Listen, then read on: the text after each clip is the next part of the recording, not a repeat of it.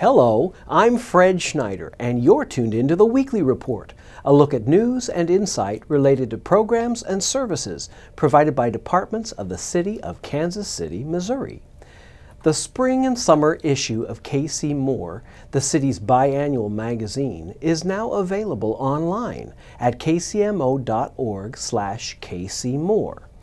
This magazine features the spring curbside leaf and brush collection schedule, as well as helpful articles about the city's basic services, public safety, community initiatives, and much more.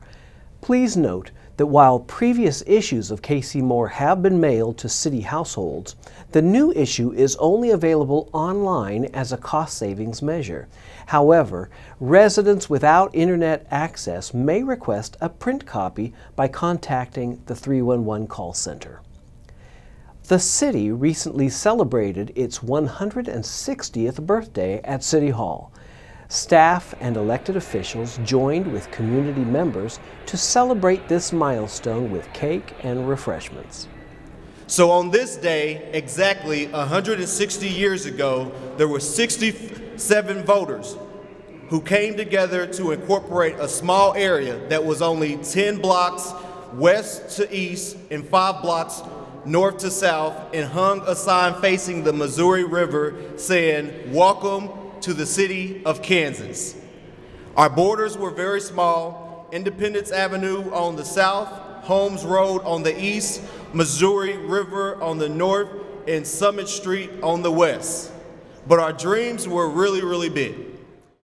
During a press conference held at City Hall last week, Bright Farms and the Port Authority announced that a 100,000 square foot greenhouse farm will be built in Kansas City along the Berkeley Riverfront development. Bright Farms just opened a very similar greenhouse farm in Bucks County, Pennsylvania, right near the border with New Jersey. And we're constructing right now in Brooklyn, New York, in St. Louis, Missouri, and in St. Paul, Minnesota. Well, Kansas City stood out as being unique among other cities in this country, as being very, very hospitable toward urban agriculture. As far as the Berkeley Riverfront development, that was the city's idea, actually. They brokered a deal between us and the Port Authority, and when we saw it and saw its location and how it was close to the river, close to an industrial area, close to a developing area, and close to the city market, we fell in love with it. We buy a lot of food, and when I say that, I mean the city of Kansas City, the zoo, our school districts across the city, they all buy food. And they all right now have to buy that food away from the city. This presents an opportunity to use our buying power, our taxpayer dollars, in the service of our people for jobs and for better product. And that's what's exciting to me. The farm will develop Kansas City's urban agriculture with the goal of providing enough fresh produce to feed 5,000 residents, while creating 25 full-time jobs and more than 100 construction jobs. Now let's check in with some of our city's departments for information and insight.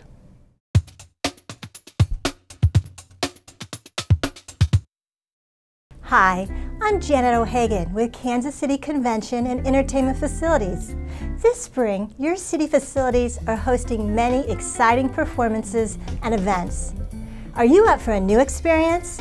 If you've never watched the Kansas City Roller Warriors, you're missing a true blend of sport and spectacle. April 6th is their next home game at the Municipal Auditorium, and the season continues through August. Come out and see the Black Eye Susans, the Dreadnought Dorothys, the Knockouts, and Victory Vixens go toe-to-toe. For ticket prices and details on upcoming home games, visit kcrollerwarriors.com. Broadway Magic comes to Kansas City from April 9th to the 14th at the Music Hall with a spectacular production of Mary Poppins. Critics have called it roof-raising, toe-tapping, high-flying extravaganza, as well as a perfect piece of musical theater. So gather your family and friends and get swept up in the fun. Walk-up sales are available at the Municipal Auditorium box office Monday through Friday from 10 a.m. to 5 p.m.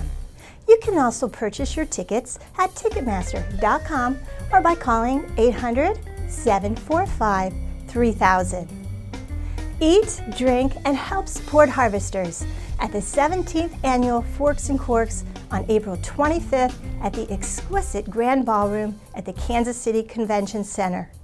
A wonderful selection of fine food, wine, specialty beers, and coffee will be offered by several dozen local restaurants and beverage makers. The proceeds from last year's Forks and Corks event enabled harvesters to provide more than 1 million meals to the hungry throughout our community. Tickets are $90 in advance from harvesters.org or $100 at the door. To learn about more events taking place at Kansas City Convention and Entertainment Facilities, visit kcconvention.com and click on the event calendar or call 816-513-5000.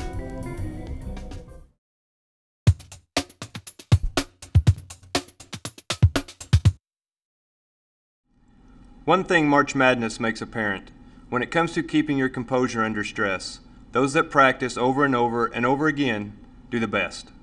Now magnify that stress hundreds of times for police officers who unwittingly become part of a gunfight. That's why our recruits go through our firearms training simulator. At the training academy, they're exposed to floor-to-ceiling video screens that provide a 180-degree view of many different scenarios. Imagine for a moment you're in their place. You make a car check and the driver reaches back into their vehicle. One time a gun, another time a cell phone. With just a keystroke, the operator can change the scenario and the officer has to make the decision in a split second. Much like a basketball player must practice to be an elite player, officers must train to be safe. Basketball players learn to play under stress and to focus on their form and technique to improve their shot percentage. Most of the elite players don't have to think about this during the game because they have already practiced to the point that the only way they know how to shoot is the right way, the way they have practiced. This type of preparation is even more important for an officer. You will fight the way you train, so train the way you want to fight. We are pre-programmed to react to stress in a certain way. Many officers note that after being involved in a stressful shooting, they don't remember drawing their firearm. There's a reason for that. It is because their training had prepared them to react like this without the need of cognitive thought. The reaction had become a habit. Under stress, the portion of our brain that controls cognitive thought begins to shut down, and the portion of our brain that reacts based on habit begins to control our actions. As I said before, some of this habit is already programmed into officers without training. Some of that programming is not necessarily a safe option. To understand our body's reactions to stress will only assist with our ability to better prepare ourselves to be safer officers. Additionally, all of our officers must requalify using their weapon at the range annually. An officer's best chance at keeping citizens and themselves safe is by training to react the way they want under stress. I'm Captain Ty Grant. Have a safe week.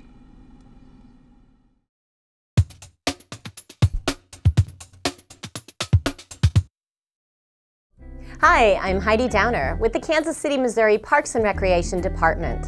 Our parks and facilities offer a wide variety of events and programs for you and your family to enjoy this spring.